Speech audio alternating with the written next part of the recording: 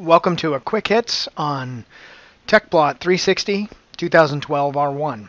Our primary focus in this release was around exploration of external fluid dynamics and the ability to seed stream traces on surfaces. So you can see I have a slice in the X direction, which when I move to Z takes up the entire screen. And what we heard a lot was that people would like to constrain this so they can see what's going on around the vehicle. So you can see that the domain is relatively large. So we wanted to be able to apply a constraint.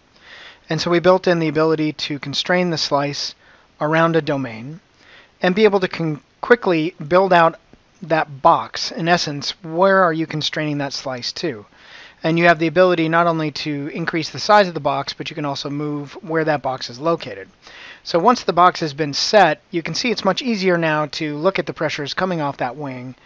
In addition, you may actually want to animate.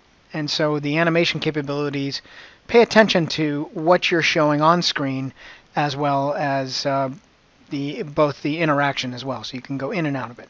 So that's one thing, being able to look at an external aerodynamics very quickly. The other piece of technology that we wanted to address was how users place stream traces. So in the case of this wing, we want to actually be able to look for separation. And we'll do that by applying a series of stream traces, and we're going to apply them on the wing randomly.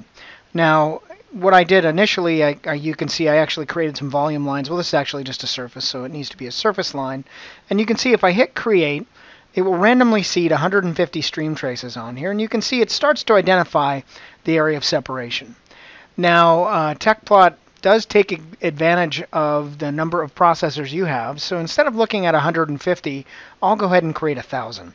And 1,000 is going to take a few seconds. On my machine, I have 4 cores, so it will take a couple seconds, because ideally we want to be able to identify that area of separation with a little more refinement. So you can see once the stream traces come up here, you can see that area quite well. So Tecplot 360 2012 R1 has a number of convenience features, including stream traces and slices.